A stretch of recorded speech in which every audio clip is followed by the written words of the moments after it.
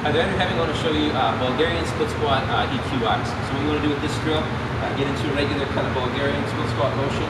You want to sit down in the split squat, and then what we're going to do is just hold this. Okay, so this is an exercise that Mel Stiff made popular, and the Russians used before. Then basically what we're doing is we're doing an isometric hold that's kind of quasi-eccentric. So I'm in this position.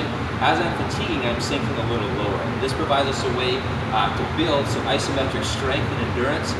Also, it provides us a way to increase the length of range of motion, particularly in this case in the rectus femoris and the hip flexor, while I build strength at end range of motion. So that's really important for injury prevention, to have both good range of motion but strength at end range. So you just hold this position, try to stay nice and upright, and you just enjoy holding that as long as you can, and gradually increase your time. A good goal is to work up to about a 2-minute hold. That just again provides good endurance and good strength.